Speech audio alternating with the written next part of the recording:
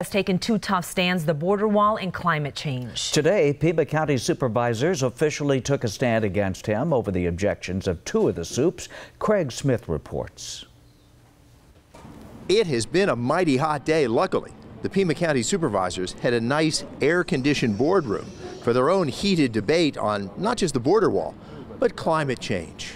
The supervisors took on two hot issues for President Trump: his commitment to build a border wall and his decision to pull out of the Paris Accords to fight climate change.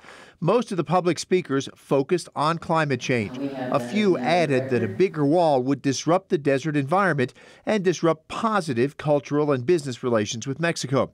The supervisors considered two resolutions. One says Pima County will live up to climate change efforts outlined in those Paris Accords.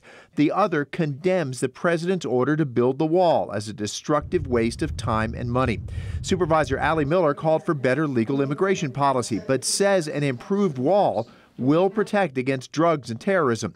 Supervisor Steve Christie says the resolutions are distractions from county business that have no legal weight. Can you just envision that in Washington somebody's pounding on President Trump's gold-plated bathroom door, pounding, President Trump, we've got to stop the wall.